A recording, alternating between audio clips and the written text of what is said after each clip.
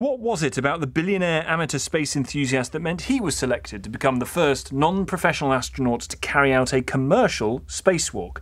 At 11:52 this morning, 41-year-old Jared Isaacman floated out into space, moving at 18,000 miles an hour, to have a bit of a gander at planet Earth.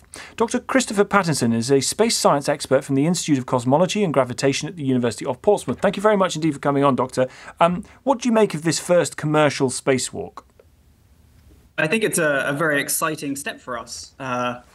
Until now, every astronaut has been government funded, or every mission has been government funded, and now we have a private person and a private company that have launched a crew into space, and some of them have stepped outside the capsule for the first time. So I think with a view to eventually landing on the moon and Mars, we have to be able to get out of these capsules once we get to the places. So I think this is an exciting step.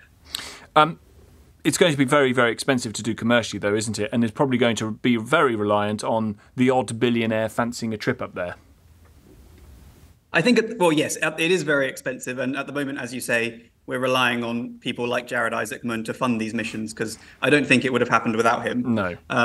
But I try and look at the positives of this, is that it has happened. It's a big step forward for us as mankind, and as for SpaceX to test their capabilities of doing these things and testing their new spacesuits. So I'm trying to look at the positives of that rather than the fact that it's only billionaires at the moment. What was paying for this. Yes, quite. What was new about the spacesuit? That's a great question. I don't know the specifics of the old spacesuit, to be honest with you, but it's the old ones I don't think were safe to go out in the vacuum of space. So far, SpaceX has only launched people in orbit and to the International Space Station. So they never left the vehicle. They never went out into the vacuum of space. And this new one has a lot of like safety features and the pressure it can reach inside the suit. It's got a new heads-up display. It's got new radiation protection. So that sort of thing is what's new on this suit. We've seen, to an extent, the commercialization of space in that people can go up in planes on what's called, I think they're called vomit comets, where you do parabolic flying and you can experience zero gravity. There's been some talk about using, whether it's Amazon's craft, and there was Virgin Galactic for a bit. It never quite happened. Do you think now, Christopher, this shows the path forward for the commercialization of spaceflight? I think it's a step towards it. I mean, the Vomit Comet never actually went to space. It was true. Yeah. It dropped fast enough that it felt like you were in zero gravity. But this, I mean, it would still be incredibly expensive. And I don't know if SpaceX is taking orders yet, but I think it's more the step to getting to the moon or to Mars, which is their ultimate aim. And I think this is it's not the final step, of course, but it's an important first step towards those sorts of things. And I suspect in 10, 15, 20 years, we'll be seeing a lot more people taking their selfies out of the capsules and looking down on Earth like that.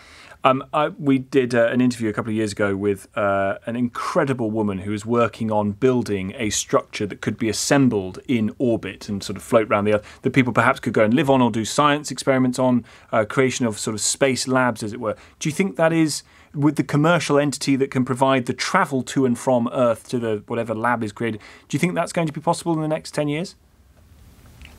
I think it's absolutely possible. Whether it's in 10 years, I think that's the deadlines like that always slip for both government and commercial things. So, I mean, what you've described is essentially the International Space Station. Yeah, and I think these private companies like SpaceX, Blue Origin, Boeing, all have plans in some stage of development to develop a new space station.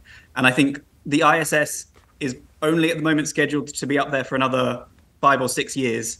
And I think once that is decommissioned, then I think it will be these private companies that have the sort of stations, and people like NASA will end up renting from them to send people to space rather than building a new ISS or something similar.